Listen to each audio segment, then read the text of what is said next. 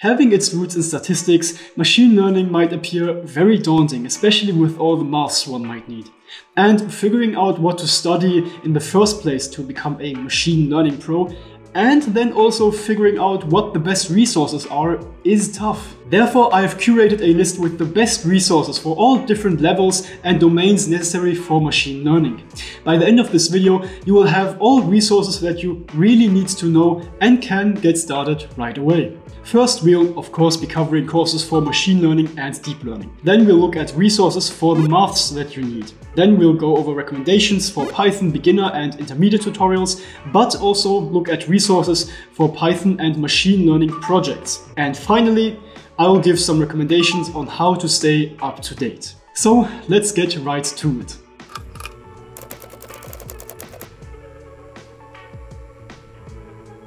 The first course that I would recommend is by Andrew Ng on Coursera. In fact, the first two courses that I would recommend are by him, and I'm sorry if I'm butchering his name. In the very beginning, I would recommend his course called Supervised Machine Learning, Regression and Classification. This is a beginner level course and focuses on classical machine learning. Not on deep learning, but again, classical machine learning. The content covers a lot of regression in the beginning. Linear regression, logistic regression, but it also goes over gradient descent, feature engineering, regularization, and also advice for applying machine learning. The great thing about this course is that it is very intuitive and gives a great feeling for machine learning, which is very important. After completing this course, you will have a good base knowledge of machine learning and can comfortably move on to more advanced or specialized topics such as deep learning. Speaking of deep learning, this is the next course that I would recommend, again by Andrew Ng. And this is a whole specialization which consists of 4 individual courses. The content of this specialization starts with neural networks and deep learning. It gives an introduction into deep learning, talks about neural network basics, shallow neural networks, and deep neural networks. And the other course names pretty much speak for themselves. Now, for all of those courses, there are free audits, which means you can just watch the lectures without paying anything. But if you want to get a certificate that you can print out for whatever that's worth, or just display on LinkedIn, you have to pay $49 per month. But there's also a 1-week free first trial that you can use to get a certificate. But after that free trial is over, you'll have to pay those $49 per month. So I would just recommend to go a bit quick, and that way you can save some money. But overall, those are amazing courses. If you want to look at a free course for machine learning, I would recommend the Machine Learning by Google AI course. This course will take you about 15 hours, but you can pretty much just skip through at your own pace. Like in the previous courses, Python is the programming language of choice, and TensorFlow is also introduced.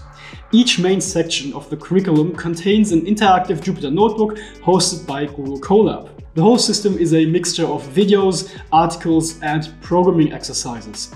It's overall a very good course, but it doesn't have a certificate, if that is something that you want to have. Now I would briefly mention a resource for reinforcement learning. Reinforcement learning in general is fairly advanced, and you have to have a lot of good maths knowledge. And the book for reinforcement learning is probably the Sutton and Bartow book.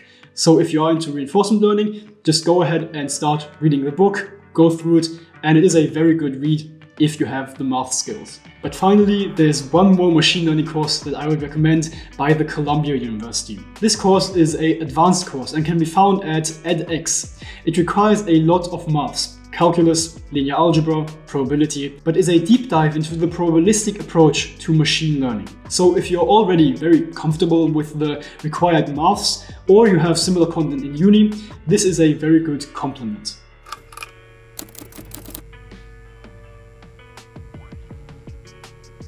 Speaking of math requirements, I've read somewhere that the math that you need for machine learning is about 50% probability, 35% linear algebra, and 15% calculus. And I think that is pretty accurate. So let's go over the best resource that I can recommend for those different domains of maths. Let's talk probability. The best book for this domain is probably the Blitzstein-Huang Introduction to Probability, which is a free book that you can pretty much just download off the internet. But there's also a very nice edX course on this book, which is free for audit, but again a bit limited. If you want to get access to the full course material with graded exams and also a certificate, then you will have to pay 141 euros. That should be enough for probability.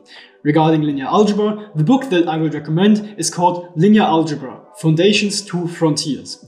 It is an amazing undergraduate level book, and again, it is free.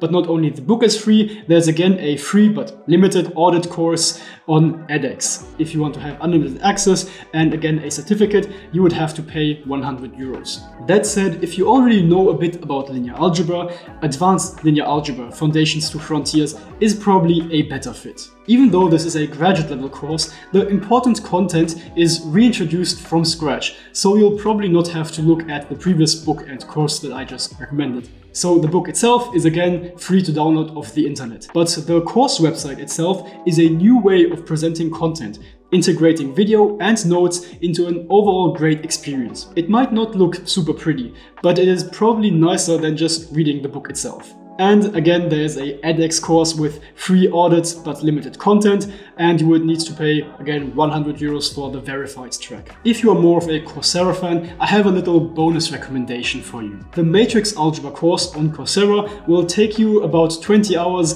but covers a bit less, but is, again, similar content. When it comes to calculus, again, thinking about those 15% of calculus that you need, there's not too much that I would recommend. There's definitely a simple and very visual book on single variable and multivariable calculus that you can go through, which is maintained by a community project. Whenever you need to read up something you have forgotten or don't know about, it's always good to hoard a high quality resource to quickly look it up.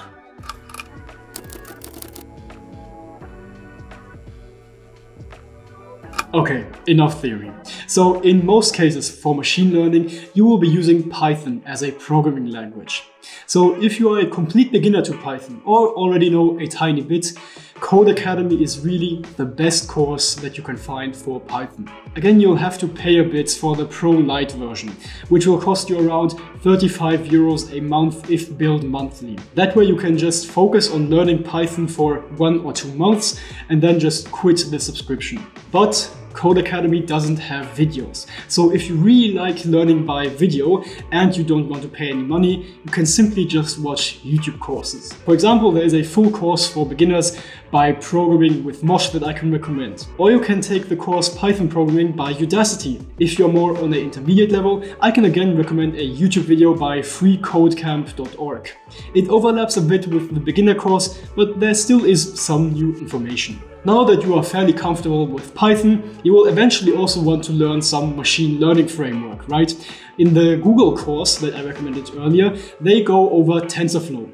But if you want to learn PyTorch, you can again watch a lot of free tutorials on YouTube. Or you go through the official tutorials in the PyTorch documentation.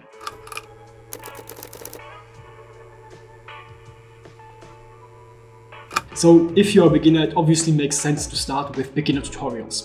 Intermediate level Python tutorials are also a pretty good place to be. But in my opinion, if you really want to become a Python pro, I would recommend a project-oriented approach. That means just work on projects, for example, machine learning projects.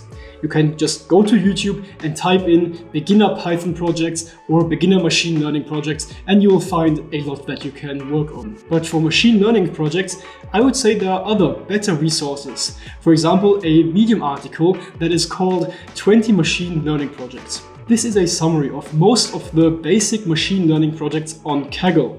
You often just need a dataset and can get going.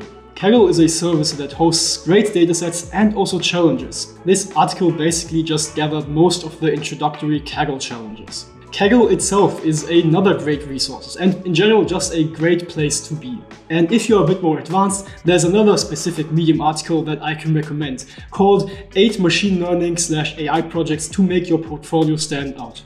This again is a Medium article with another collection of projects, which are a bit more advanced projects, but very interesting.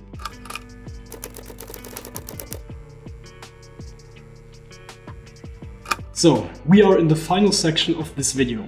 And as you might have guessed, the first resource that I recommend for staying up to date is Medium itself. This is probably the app or website for tech blogs. You can just follow a blog, for example, towards data science, or follow categories like artificial intelligence, machine learning, deep learning, and you'll find great content. Then you just read articles that you enjoy and let the recommendation machine learning model help you out with discovering new stuff. While we're at it, I'm also starting to post articles on Medium, so please feel free to follow me there. Then I can also recommend a few YouTube channels. One is by Yannick Kilcher, which is an AI researcher at ETH Zurich and has a series called ML News, which in on itself, when watching it, will just help you keep up to date. Another YouTube channel that I would recommend is called 2-Minute Papers.